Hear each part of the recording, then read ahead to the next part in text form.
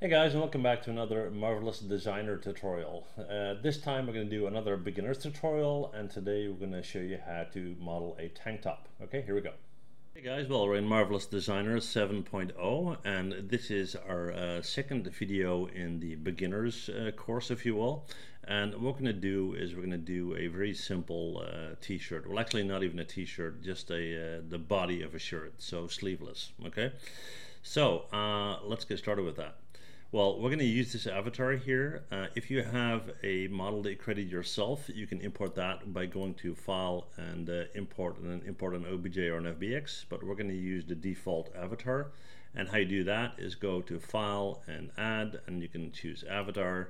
You can choose male, female, or child, and there you go. Okay, so let's start with this guy. So this is, again, very easy. It's a beginner's tutorial. What we're going to do is we're going to go to the polygonal tool right here, and we're going to go in, and we're going to start somewhere above the shoulders. And because of the model of this shirt, we're going to start somewhere around here. Keep this really small, and we're going to go to the middle here. We're going to click on that. We're going to hold down Shift so it will snap to the center. We're going to click here, hold on Shift again, click here. We're going to move up here, and then from there we're going to move and close that up right there, which will give us that panel. Okay, now typically on a shirt like this you want this to be curved, so I'm going to click on this guy to get rid of that. I'm going to go to the second symbol right here, and I'm going to click on this guy, and I'm going to start to pull that in and kind of create that tank top effect. I think that's what it's called. Yep. Then you can go in and you can even bring these in a little bit if you like, but we'll see how that works out. Okay, so now that I have that, I'm going to hit enter, go into my selection mode right here, and obviously I want one on the other end as well. So I'm going to click on this guy, and I'm going to right click, and I'm going to go to symmetric pattern. So now I can go in and simply click right here. Now, these two are not connected just yet, and I'll show you. If I hit simulate, it's just going to fall to the floor, and that's not good, obviously. So let's first stitch this together. We're going to go into the symbol next to our sewing machine, and I'm going to click on this guy and click on this guy. As I do that, you see that we've got these stitches going on. So now, if I hit play or simulate, it's going to come together and fall down. Okay, let's jump back. Now, we need to have something similar in the back as well, of course. So I'm going to select this and shift select this. I'm going to hit Control C to copy and Control V to paste. And we're going to go in, and I'll just move it over this end. That's fine. And click once. There we go. And then in my 3D view, I need to move it to the back and flip it over. So I'm going to click on this, take my gizmo, move it, and move it. Let's have a look. Looks pretty good. However, I still need to flip it over. So I'm going to right click, and I'm going to go to flip horizontally. As we do that, now the outside is the clean side, if you will, and now we need to start to stitch this together. Now that is a bit tricky because it's really easy to get your lines crossed, and we don't want that. Okay, so let's start by going to our sewing button right here, this guy, and let's hover over this one. You can see that little line there going either up or down.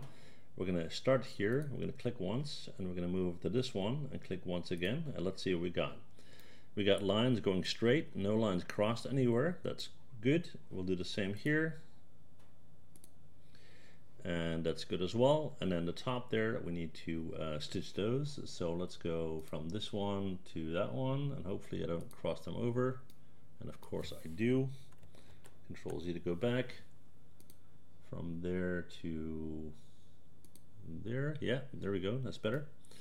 So these are all now ready to get connected. So let's do a quick simulation. And there you go. Now you can see that everything's a bit thin, so what we're going to do is we're going to start to tweak this a little bit. Okay, so I'm going to select this guy, and a couple of things we're going to do. First, we're going to make this a bit wider. It looks a little bit feminine, I guess, so we'll tweak that.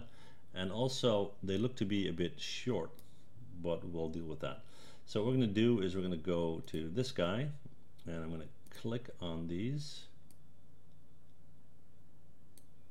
and basically bring them out a bit, and click on these and do the same. We'll re-simulate slightly better.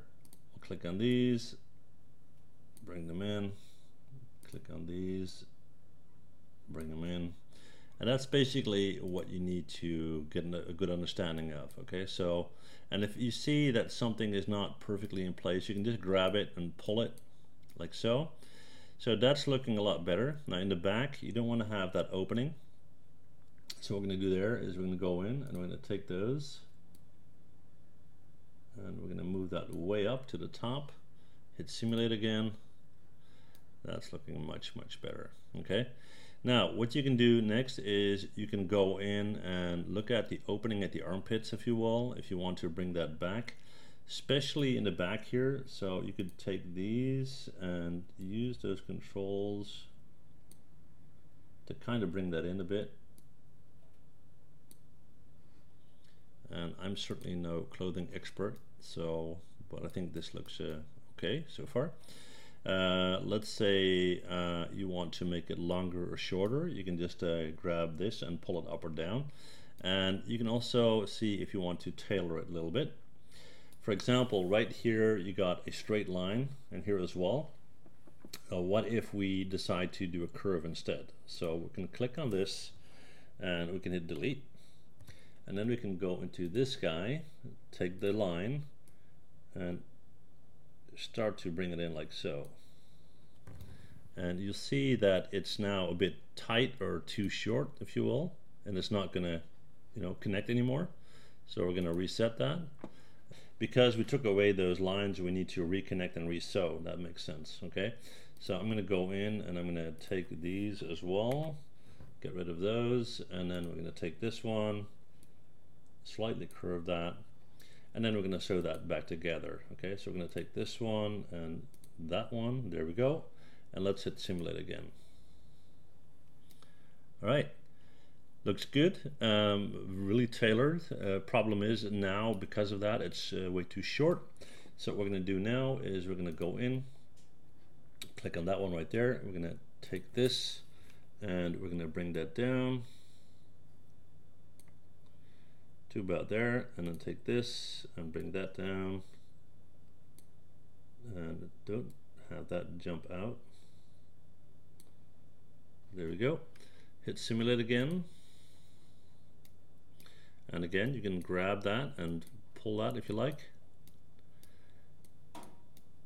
Okay, pretty good. One more thing I want to fix, which is this part of the front here. We're going to go in and take this again. We're going to take these lines, bring them down, hit simulate, and then we're going to go in and take this one and take these and kind of curve that open like so.